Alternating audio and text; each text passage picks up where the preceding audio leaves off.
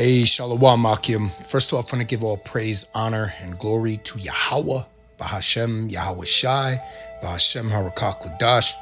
Double honors to the apostles and elders and teachers, a great millstone who rule well and teach well. My name is Brother Yahweh Shai Zion, just coming through with this real quick video to edify the Akim who believe in the Heavenly Father in the name of His only begotten Son, Yahweh Shai. All right, the only and Slakia in the Most High's name is Yahweh. Okay, so let's get this. It says Earl Swavey, Los Angeles rapper, dies at 26. Now I'm going to get to why this happened, because a lot of these people, Akim, are partaking in the use of drugs and promoting the use of drugs as well as adultery in their so-called rap music. It's a cultural thing, and that's why the Heavenly Father is putting a lot of these people to death, back to back to back to back to back to back to back to back. Ever since the most notable one from the past would be, were really the most high-profile people, Biggie Smalls and Tupac being shot to death, and then multiple other rappers being shot to death. The latest one was Young Dolph, and people overdosing on drugs, and just, you see what it is, man. Okay, so he died at 26. Los Angeles rapper Earl Swavey has died. His representative confirmed to Pitchfork his cause of death is currently unknown. He was 26. Swavey grew up in South Los Angeles. He was raised by a single mother after his dad died when he was a baby. His brother started rapping when Swavey was young, and so did his cousin J-Rock, inspired by well-known artists, as well as his family, and as well as artists like T.I., Rick Ross, and 50 Cent. And that's why judgment will come upon those people listed as well, because they're the ones that are inspiring people to do this, and it's leading them to glorifying adultery, which is punishable by death, and also doing drugs at high level, which is also punishable by death, because the scriptures say, "Thou shalt not suffer a witch to live," and a witch would be a sorcerer, okay, and or drug user who is using pharmakia, which is drugs, pharmaceuticals, or abusing them to get high, and that's not what the Lord ordains, okay? So check this out, Akim. I want to go down here to this here. He collaborated with some guy, ASAP Yams, which is a really stupid name, man, to be honest. I mean, this is real bad. But anyway, scrolling in the middle of the article, it says, Swavey told Grunge Cake in 2015, he would send me Christmas gifts and always look out for my mom and ask if she needed anything. I could always call him anytime. He would also answer, or always answer. No matter what, I definitely gained some wisdom from him. Quote, Yams collaborated with Swavey and G. Perico on the song London Drugs months before his death. Now, some of you people may not understand that these are judgments played out because of the fact that you people out there who condone this type of behavior either just don't know no better, you grew up in this environment, were never spoken to by a man of the Lord who told you, look, that life only leads to death and destruction, okay? Like it says in the scriptures in the book of James, but you won't listen. So ultimately, these people, they're just led astray 100%, and they just end up dying. Look at their foolish music. Really ganging, old dirty Earl, PM thoughts, making moves, the dirtiest, no BAP, smoke screens, fugazi, get lit. See, a lot of this shit is about just doing drugs, man. The Lord's not dealing with that. And that's why that's why he died. More than likely. Okay. Now back to the same scripture that I spoke on the last video. That has to come out again. James 1:13. Let no man say when he is tempted, I am tempted of the Heavenly Father, For the heavenly Father cannot be tempted with evil, neither tempteth he any man. But every man is tempted when he is drawn away of his own lust and enticed. Then when lust hath conceived, it bringeth forth sin, and sin, when it is finished, bringeth forth death. Okay? It says 16, do not err, which means to error, my beloved brethren. And this is talking to the saints. Every good gift and every perfect gift is from above, and cometh down from the Father of lights, with whom is no variableness, neither shadow of turning. That's right.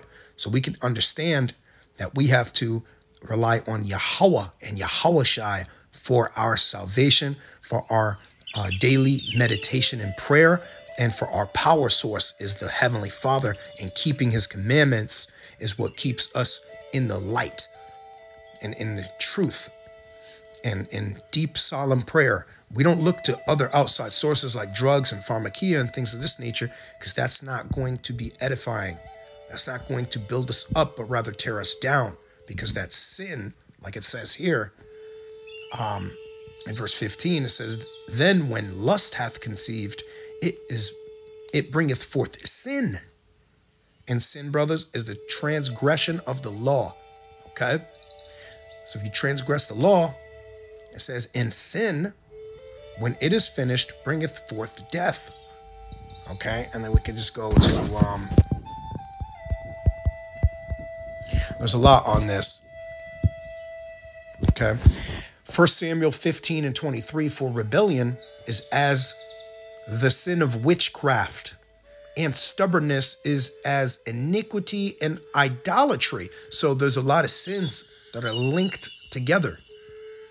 If you won't listen and you're being stubborn, it's as sin upon sin, because you just refuse to hearken, and idolatry, because you're not letting the Lord Yahweh, Bahashem Yahushai, govern your life. You're letting something else, and you even can make your own thoughts like an idol, man. A lot of people with their pride, that's why pride cometh before a fall, and also that destruction, because men pump themselves up as gods sometimes, and they think that nobody can take them out, not even the Heavenly Father. And that's idolatry, because you're basically creating yourself as a idol. That nothing can stop you, which was ridiculous, because you are the effect. The cause was Yahweh, while Yahushai for your existence. Okay? All these things are evil, and it's really the works of the flesh. All right? As it says here, Galatians 5 and verse number 19, it says, now the works of the flesh are manifest, which are these: adultery, fornication, okay, which could be spiritual fornication, okay, when you're going over to other gods, worshiping other things up as a god, or different philosophies like Kemet, Egyptian culture, the Book of the Dead, Muslim religion, or even Christianity, because that's error, because they don't believe in the Old Testament application of the law, minus the sacrificial laws. They don't believe in that. They don't believe in the real true gospel according to the scriptures, nor do they understand. Okay? And people also worship Buddhism and different other philosophies. That's spiritual fornication. So it says uncleanness, lasciviousness, idolatry, witchcraft, hatred, variance, emulations, wrath, strife, seditions, heresies, which is false teachings. Okay, like that guy recently who just died, Whack the News. Okay, which I hate mentioning the guy now at this point, honestly. But it is what it is. Just saying it for reference. Verse 21, envyings, murderers, drunkenness, revelings, which is staying out all night, partying all night, because you're supposed to get sleep. If you stay out all night without sleeping, that's abusing your body, man. Okay, now in certain circumstances you don't have a choice. That's obviously different. There's levels to this. And you shouldn't be out all night like that, because your body is the temple of the Holy Spirit, which temple ye are, and you're not supposed to be abusing your body with anything. And you're supposed to be a good steward of your body, okay? He that is faithful over few, I will make him ruler over much.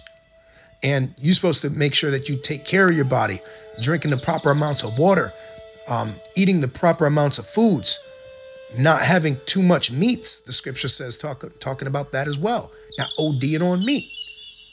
You know, eat what is sufficient for you and not being gluttonous.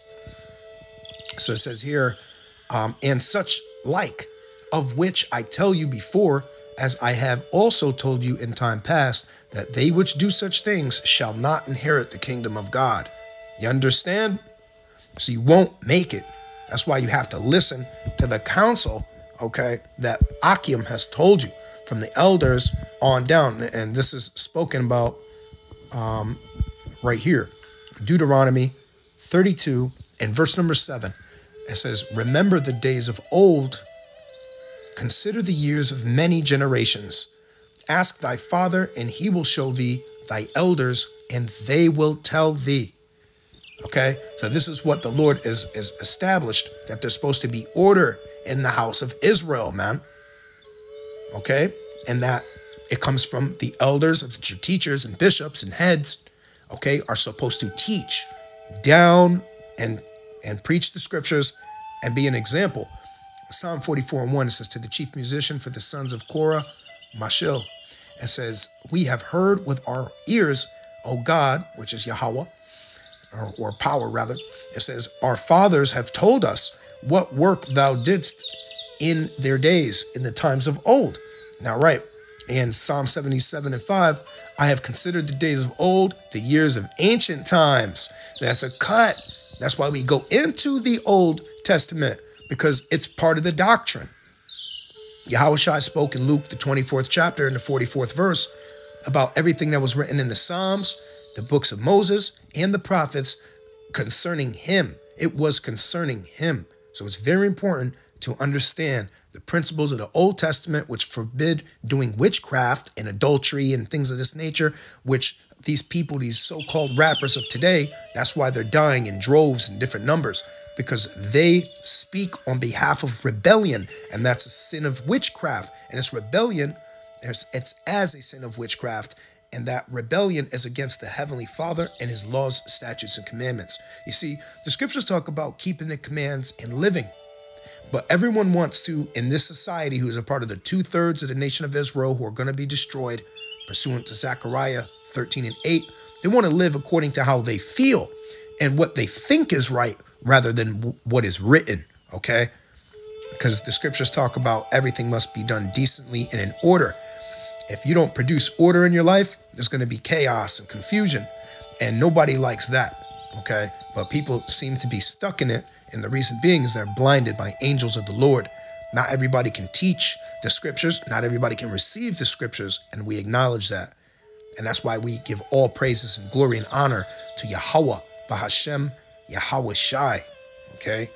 Thawada Yahweh Bahashem, Yahweh Shai, Bahashem Harakakudash, for this beautiful knowledge and this heavenly gift that you have given us for comfort and stability in unstable times. All right? The scriptures say that my servants shall eat, and the Lord delights in the prosperity of his servants. And we are his servants to let you so-called blacks and Hispanics and Native Americans know you're the Israelites and you have to repent. All right? For the kingdom of Yahweh is at hand. Yahweh Bahashem Yahweh Shai. All right? So again, if this is your first time watching the channel, repent, for the kingdom of God is at hand, as they say. All right? Or the kingdom of heaven, rather, is at hand. And with that, I'm going to bid you guys shalom. And until next time, my name is Brother Howard Shai Zion. Shalom.